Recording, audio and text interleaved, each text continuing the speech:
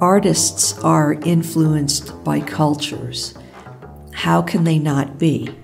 Culture is part of our environment. We're surrounded by it. The challenge is to go beyond culture. Art is not created by cultures. It's created by individuals. As prisoners of our culture to a certain extent, we're bombarded with information from all sides. Much of this information is visual or sonic. Some of it isn't even information at all. It's just dross or garbage that disguises itself as real content. Always ask yourself, how far away from the source is this product? Whether it's music or a painting or a box of cereal from the supermarket. If you can't find the source in it, stay away.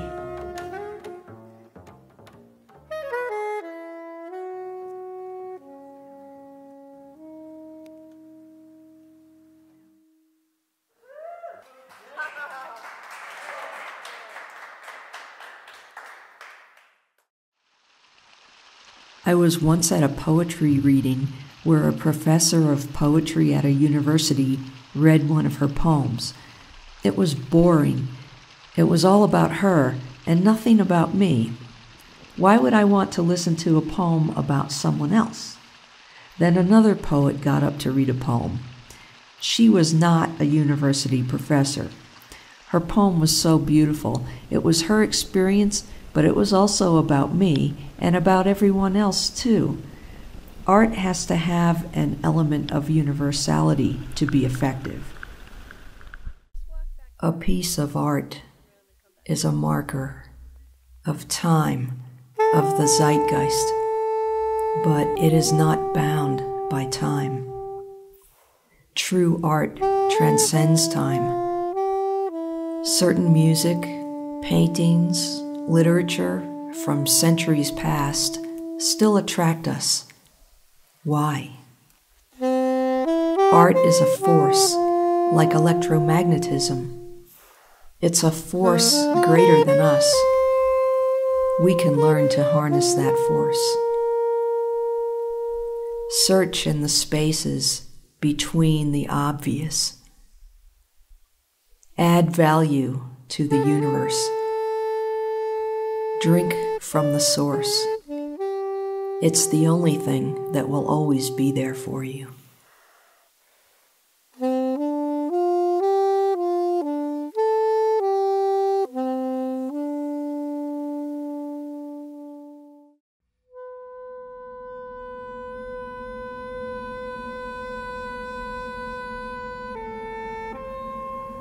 People who don't meditate imagine that it's some sort of blissful state where you zone out for a while.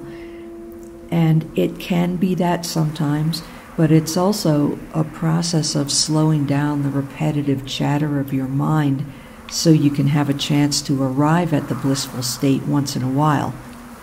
And that process is often quite uncomfortable. It is, however, just as much a part of meditation as the blissful part.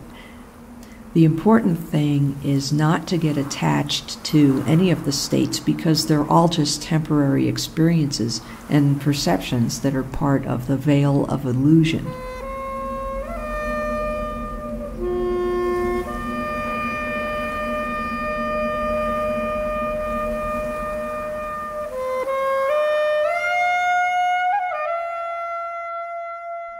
In Tai Chi Chuan, we use something called rooting energy.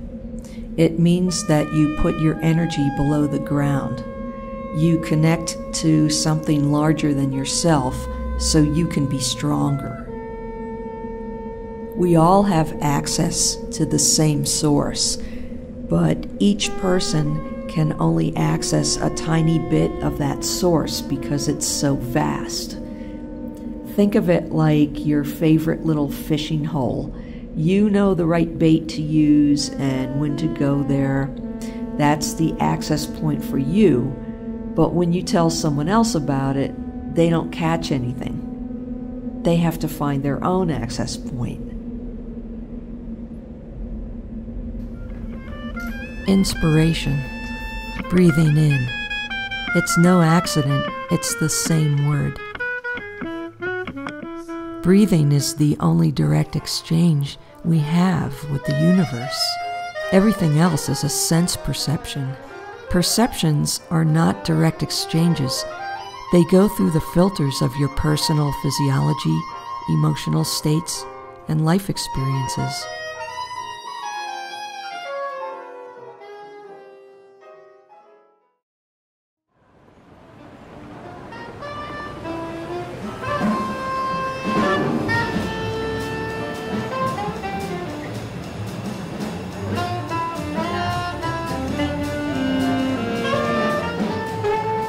The sages tell us that everything is one, but part of the human condition is separating the one into two. Good versus evil, black versus white, male versus female, etc. There's an anecdote about Charlie Parker where he says he finally realized that all the chords were one giant chord. If you think of music that way, you're pretty much unlimited.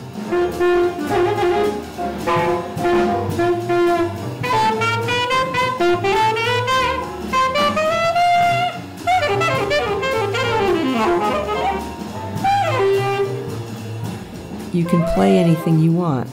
The trick is pulling it off. And to pull it off, you have to be bold. But sometimes you can be bold by accident. Like my auntie used to say, even a stopped clock is right twice a day.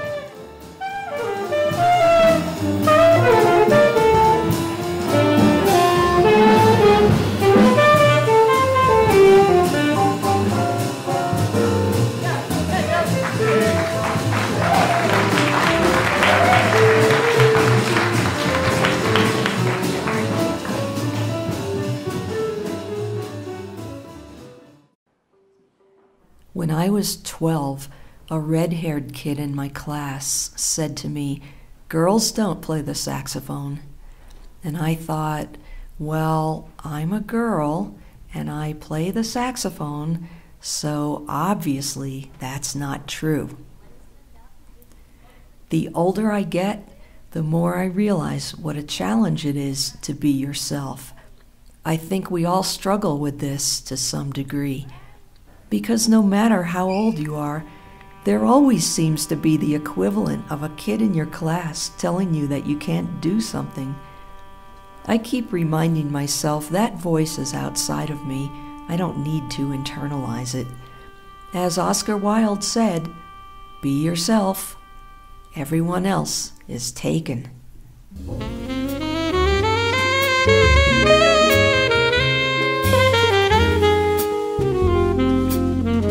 So this is how it looks when a cloud steals the sun away.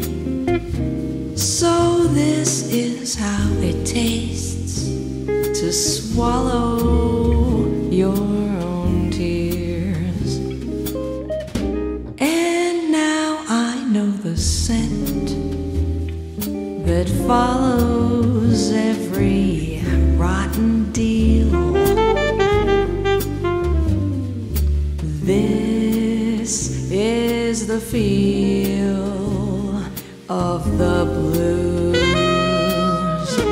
Does anybody mind if I